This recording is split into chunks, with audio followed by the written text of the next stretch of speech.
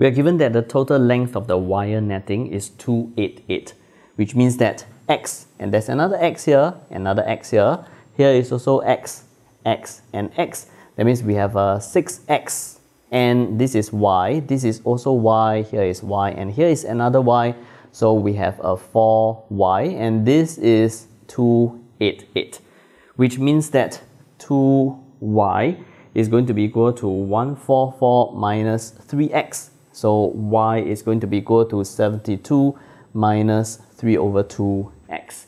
And as for the area, A, it is going to be breadth multiplied by width.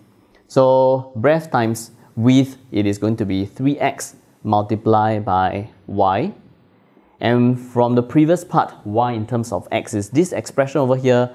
So 3x multiplied by 72 minus 3 over 2x. And this multiplied by this will give me a 216x. And this multiplied by this will give me a minus 9 over 2 of x squared, which is what the question wants us to show.